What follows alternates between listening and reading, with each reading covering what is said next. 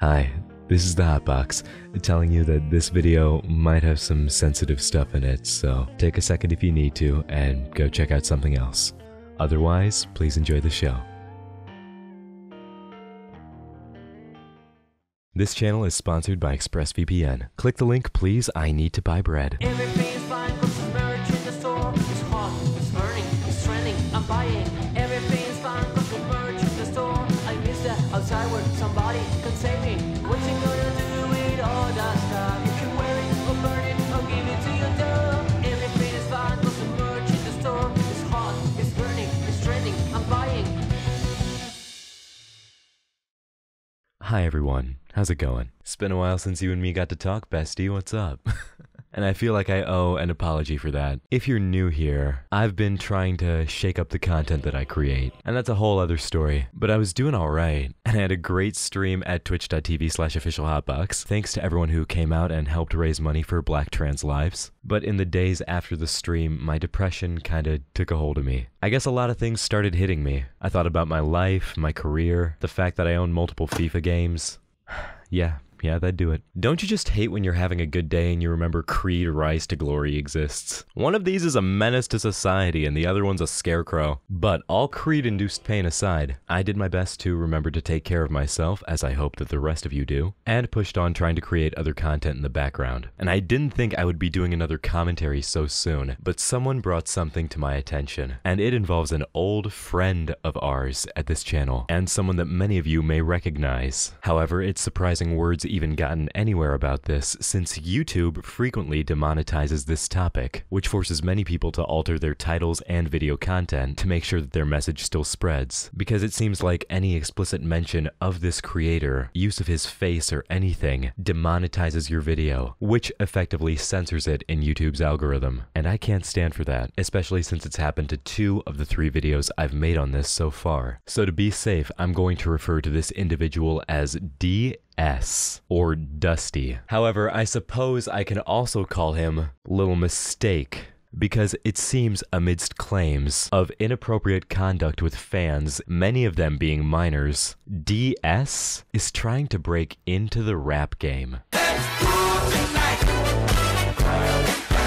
Welcome back to the channel, new and returning, young and old, fans, haters, and everyone in between. If you're new here, why not subscribe? It's quick, it's easy, just takes a second, and you can always undo it, but it really does help out the channel a lot, so thank you. And now, before we get into any of this, remember what I said about YouTube censoring this topic? Well, audio listeners, look at the screen really quick too, because I just want to talk to you. We're going to be very careful and give the robots some help to understand what words to look for. So for that purpose, I've prepared a small feature for my audience. Era poco lo que yo había sabido de Holmes en los últimos tiempos. Mi matrimonio nos había apartado al uno del otro. Mi completa felicidad y los diversos intereses que, centrados en el hogar, rodean al hombre que se ve por vez primera con casa propia, bastaban para absorber mi atención. Bochan, o mezame no jikan desu yo.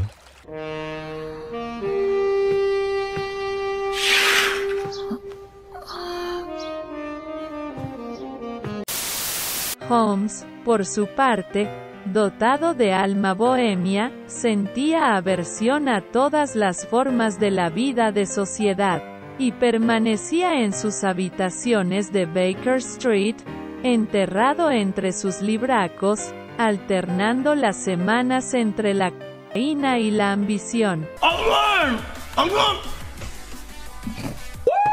Entre los adormilamientos de la y la impetuosa energía de su propia y ardiente naturaleza.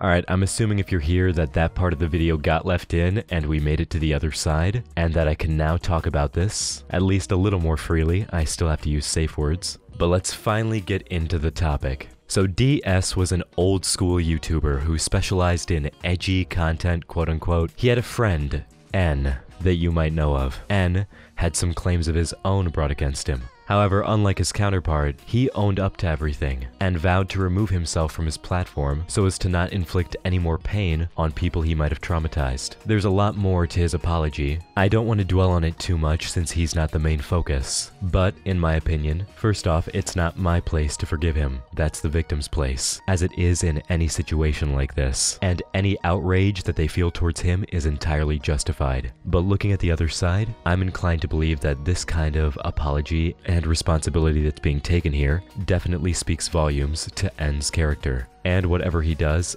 I genuinely wish him peace and health. Because everyone's already been hurt enough in this situation. That brings us back to our original suspect, DS. Now, if you're not aware of all of the claims being made against DS, let me do my best to give you a recap. I thought I was the only one. I was like, maybe it was my little stupid. No, it wasn't. I told one of my friends and they knew someone you did it to as well. Got his original victim's videos claimed to try and suppress the message. So I mentioned to him that I was doing cosplay and I went to competition. When I tell you that this gross mother asked me a whole bunch of sexual questions about hentai and cosplay, disgusting. Emojis then proceeded to be very flirty, and I was like, huh?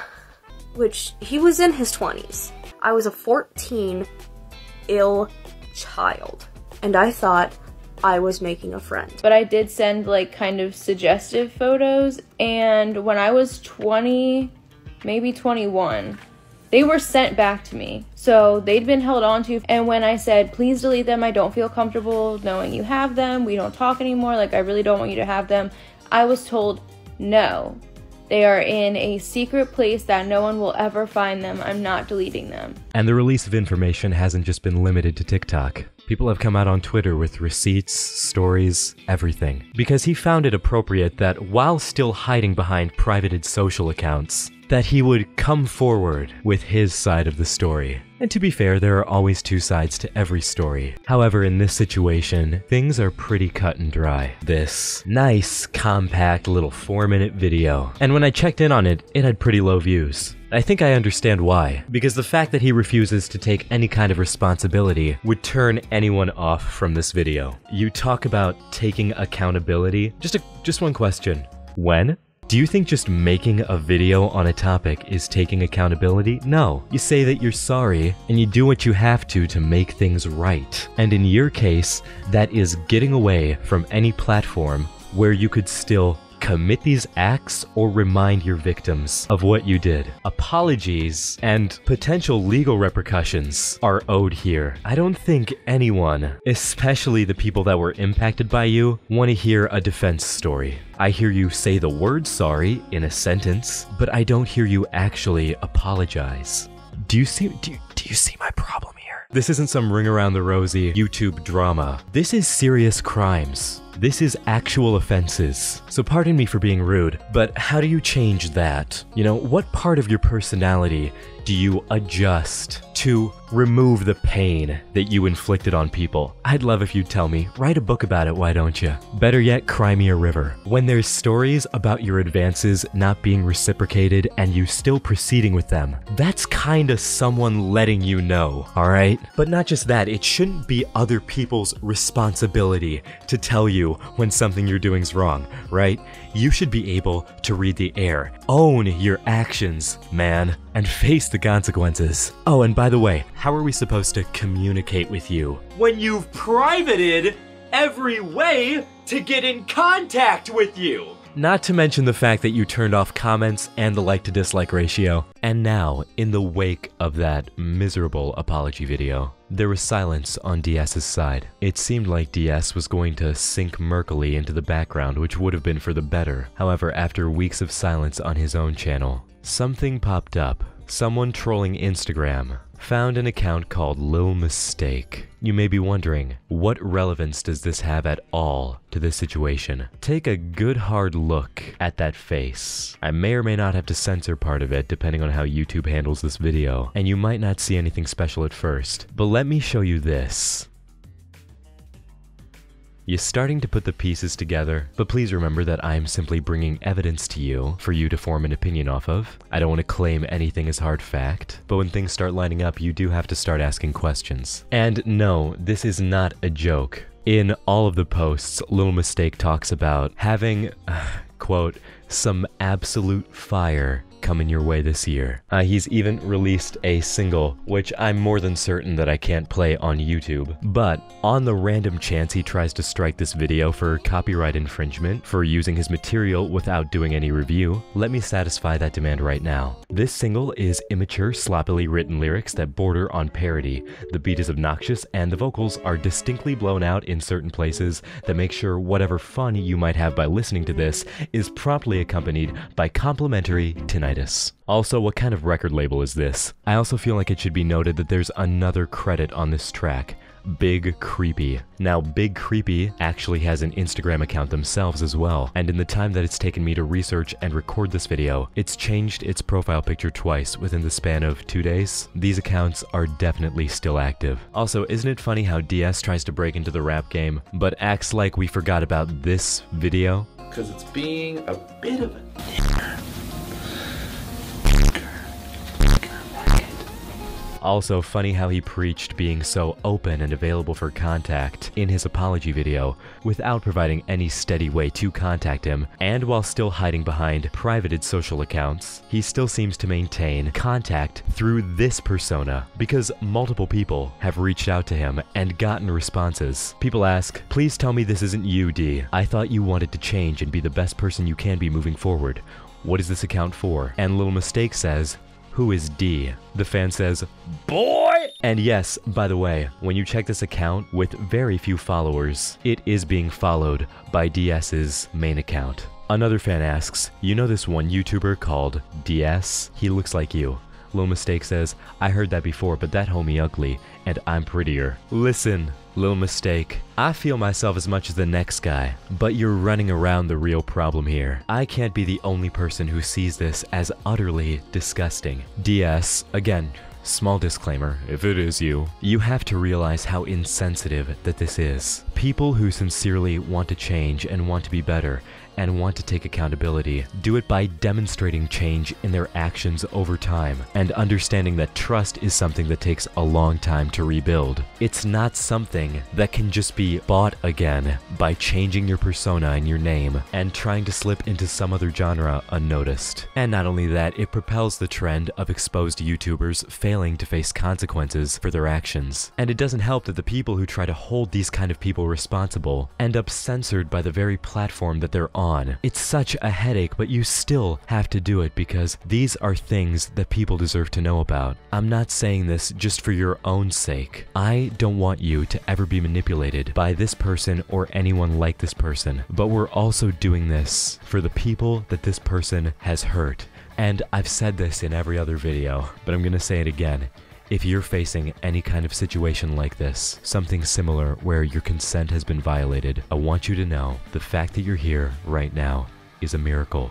You and everyone else watching this video, it's something that you deserve to be endlessly proud of. If no one's told you, I want you to know that you are being incredibly strong. Just for waking up, just for choosing to take that sip of water, anything you do to keep yourself alive is a testament to your strength. I want you to know that your feelings are valid, your experiences are valid, and I hope that you're doing whatever you need to heal. I love you.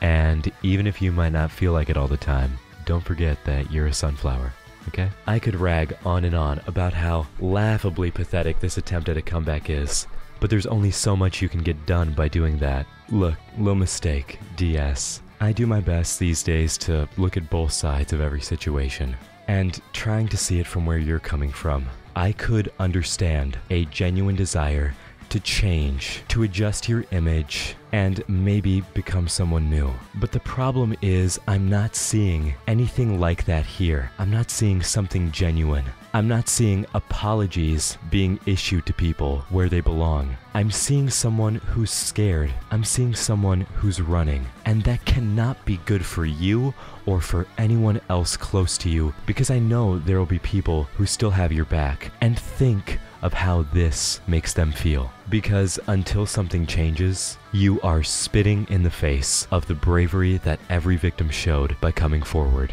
And I don't have anywhere else to leave it than that. In order to time-proof this video, if you're watching it in the future and Little Mistake has faced some consequences, then hallelujah, and we can close the book on this. But if not, I encourage you to leave a like and spread the message around. Thank you so much for watching. Whenever you are watching this, I hope you have a good rest of your day and an even better tomorrow. I love you, and before you say it back, look in the mirror and say it to yourself. I'll see you in the next episode of whatever I make. And until then, this has been the Hotbox. Bye!